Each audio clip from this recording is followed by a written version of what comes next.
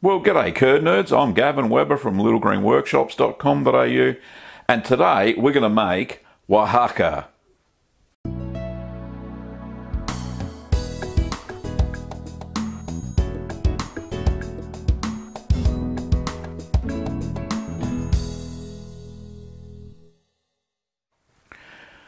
Now, Oaxaca is a string cheese, pasta filata cheese that is traditionally made in Mexico. It was brought over by Dominican monks.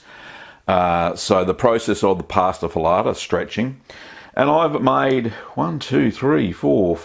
6 balls of Oaxaca cheese. Very similar in texture to mozzarella, although I did use a different recipe. In fact, I cobbled this recipe together myself and changed everything that I thought I needed to make it acidic enough to be able to stretch the cheese. And thank goodness I did, because the stretch on this curds was really, really good. Anyway, let's see how we make Queso Oaxaca. So for a pasta filata cheese like this, you need unhomogenized milk. Now I'm using unhomogenized milk from Inglenook Dairy, and thanks for the guys there for supplying it to me. The ingredients you'll need is 10 litres or 10 quarts of whole cow's milk, 1/4 teaspoon of Thermophilic starter culture, 1/8 of a teaspoon of Mesophilic starter culture, 1/16 of a teaspoon of lipase, which has been diluted in 1/4 cup of non-chlorinated water, 1/4 of a teaspoon of calcium chloride, which has been diluted in 1/4 cup of non-chlorinated water, 1/2 teaspoon of liquid rennet, and I'm using single strength IMCU 200, and that's also diluted in 1/4 cup of cool non-chlorinated water. You'll also need a saturated brine solution, which is about 18%, and you'll need a bowl of cool water. So clip your thermometer onto the side of your pot once the milk is put in there, and we're going to heat the milk up to 35 degrees Celsius or 95 Fahrenheit. Now it doesn't look like that there, but it will heat up as it goes along. Now we're going to add in the Mesophilic starter culture. I'm using a Mad Millie sachet there. You can use a single-use sachet or just add in the right amount. And there's the Thermophilic starter culture. Just sprinkle that over the top of the milk as well. Now, it may seem like a lot of starter culture, but what we're trying to do is acidify this milk really quickly so we can make a pasta filata cheese. Right, so cover that and allow the starter culture to rehydrate for 5 minutes. So 5 minutes later, we're going to stir that into the milk. So I'm using a top to bottom stirring there, trying to get the cream mixed back into the milk again, and all the starter culture mixed thoroughly throughout.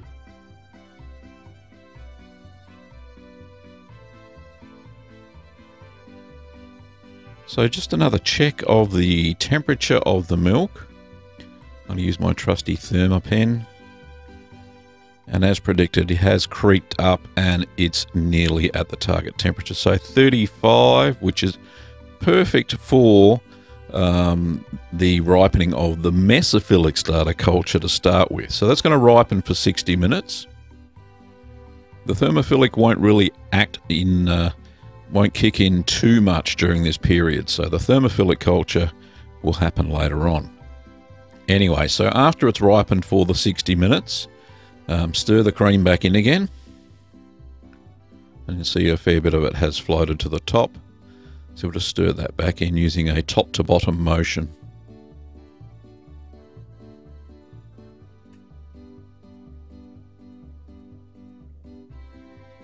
Okay, now I was taking pH measurements, but first of all we'll just check the temperature.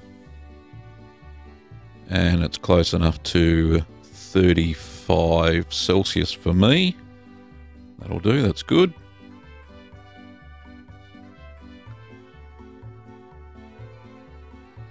So we're going to add in the lipase now. and the lipase needs to be added 15 minutes before the calcium chloride and the rennet, or it kind of inhibits the rennet action. So I'm just stirring that all the way through. And now we're going to cover that, and we're going to allow it to rest for 15 minutes. There we go. So 15 minutes later, give the milk a stir again. And this is where I'm going to take a sample to check the pH of the milk.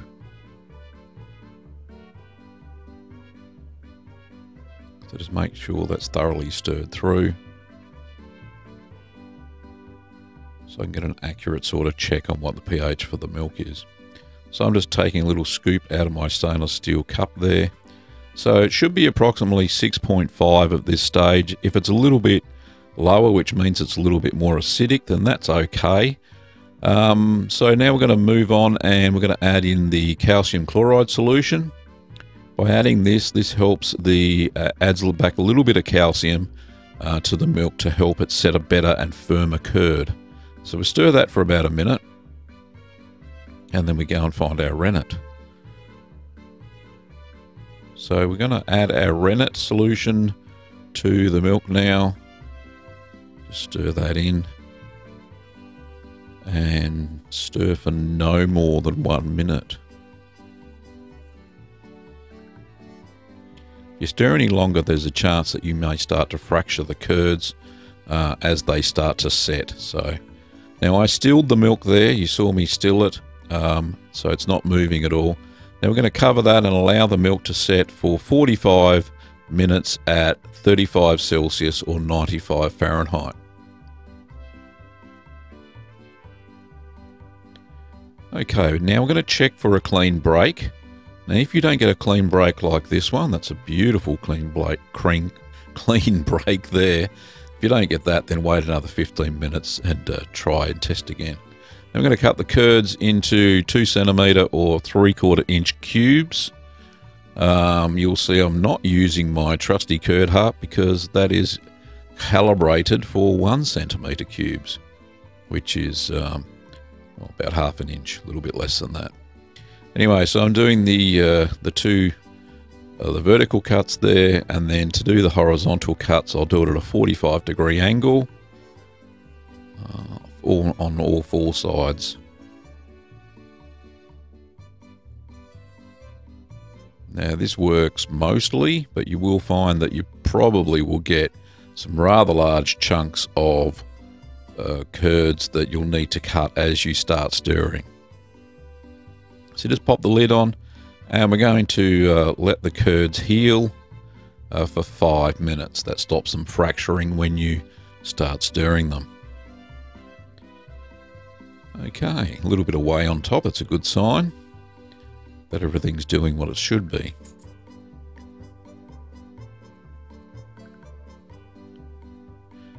So I'm just putting the thermometer back on because we're going to start stirring the milk. I just want to check what the temperature is. Has it dropped down? It's dropped down by about 1/2 degree Celsius. That's fine.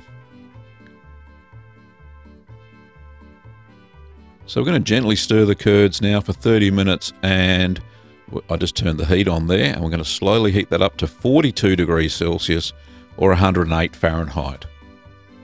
So you can see I'm cutting the large cubes of curd that I didn't manage to cut during the cutting process.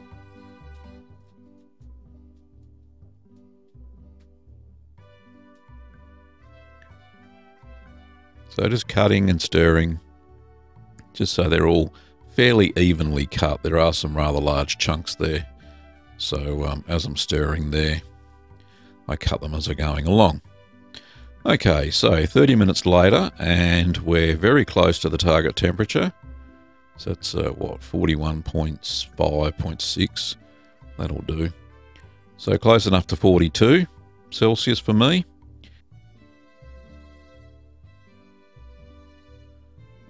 So the temperature is fairly even. That's pretty close to 42 or 108 Fahrenheit. And Just going to grab my trusty iPhone there. So we're going to stir for another 30 minutes whilst holding the temperature at 42 Celsius, 108 Fahrenheit. Now what this does for us is it allows the thermophilic starter culture to start acidifying the curds, because their premium temperature range is between 40 and about 45 Celsius. So that's spot on for the thermophilic culture to start acidifying. So I have finished stirring there. That's 30 minutes later. Well, all right, I'm still stirring, but not for very much longer.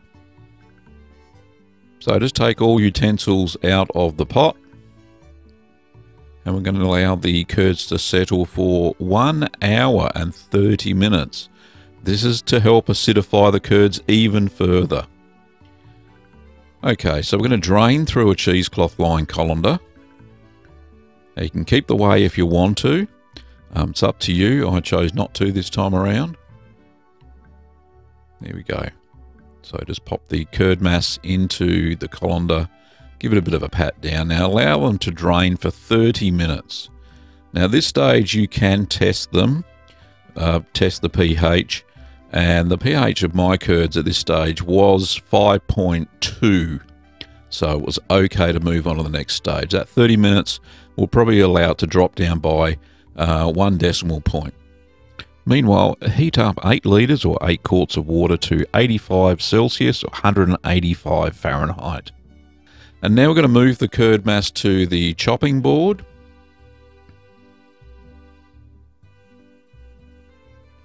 And then we're going to cut the curds into 5 centimetre or 2-inch cubes.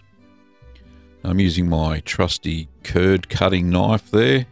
It's nice and long and you don't have to muck around too much. You just press down and it cuts the curds. Now we're going to move the cubes of curd into a large wide bowl. And this helps us a little bit later on when we add the hot water to start stretching.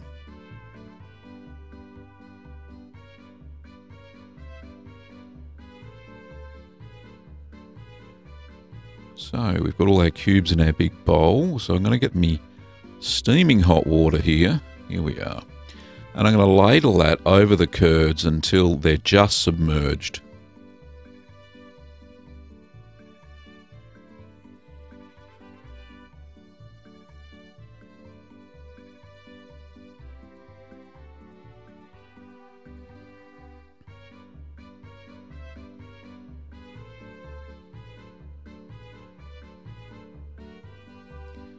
And wearing heat-resistant gloves, we're going to knead the curds until they're consolidated into one big mass and it becomes a little bit shiny. Now, I have seen on other videos and TV shows seasoned cheesemakers not wear gloves. I don't know how they do it because that water is so hot. So I'm just tempering the curds, so drain it off, and then what we're going to do is we're going to add more hot water and we're going to cover the curds again until they're just submerged. So I'll go get my pot of water again. So I'm going to ladle over some more hot water at 85 Celsius, 185 Fahrenheit, over the top of my curds, which have been warmed up. And this way, by doing this, the water temperature stays higher for longer and helps you stretch the curds into the shapes that you're after.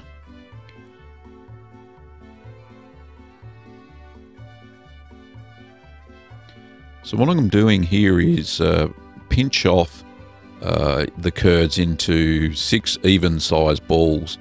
I didn't really know how much to pinch them into, but I thought 6 sounded like a pretty good number. So that's what I'm doing here.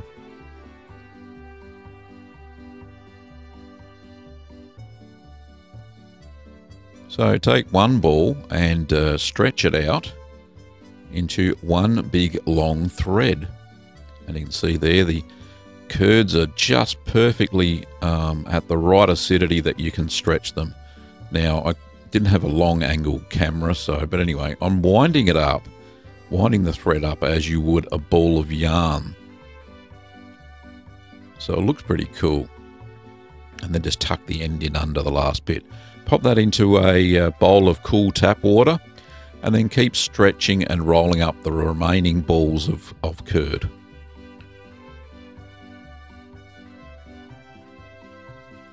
There we go, it looks lovely. Now if you find a bit doesn't stretch, then just pop that back into the hot water and that'll help you stretch again. Now if you also find that the curds start to fracture, then you need to either change the water out, make it a bit hotter. Yep, see, there you go. So I just dipped it back into the water again so I could stretch it even further. There we go. Beautiful big long strings or threads of curd there.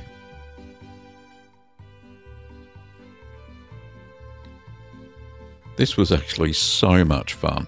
I really did enjoy making these little balls. I was actually chuffed to bits that it actually worked in the first place, but to get this much stringiness and stretch, it was just absolutely fantastic. There we go. It's a nicely shaped ball, that one.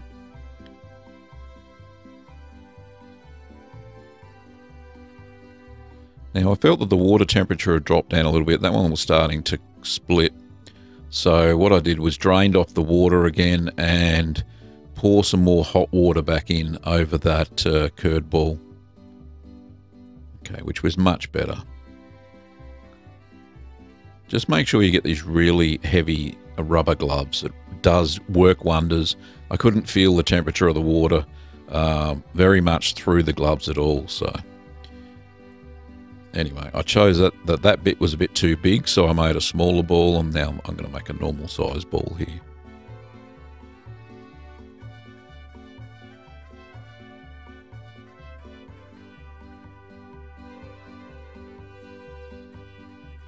Now, by dunking the end back in the water again, you saw there that I could stretch it a little bit more.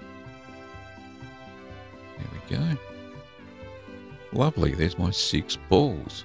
So they're just in cool water. They're not in iced water or anything like that. It's just to bring the temperature down a little bit so that when we brine it, yeah, they don't heat the brine up. So we're just going to leave those in the cool water for 5 minutes to cool down.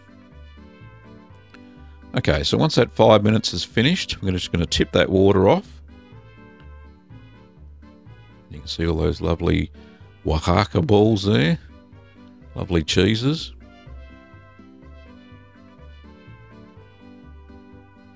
There we are. Lovely. Very proud of his work, that man, isn't he? Okay, we're going to brine the cheese. Now, here's a brine I prepared earlier. For those who want to see my brine video, you can check it out. A little info bar comes up now. Now we're going to place the balls in a cool brine, 18% saturation for 60 minutes. That's 1 hour. Now I was thinking about putting them back into the brine, and I thought, no, just leave them like that. Much easier.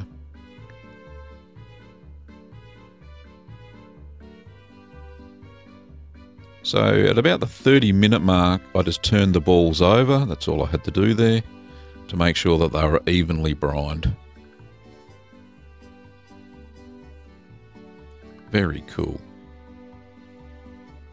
And there they are. I've drained them. I'm going to air dry them for about an hour. That gets any moisture off them. And I actually stored them then in a ripening box just for 1 day to let the lipase kick in and provide a big boost of flavour. So as you saw, a very simple process. You know, all we had to do was wait a certain amount of time, and the good thing about this cheese is all you have to do really is wait and a little bit of stirring.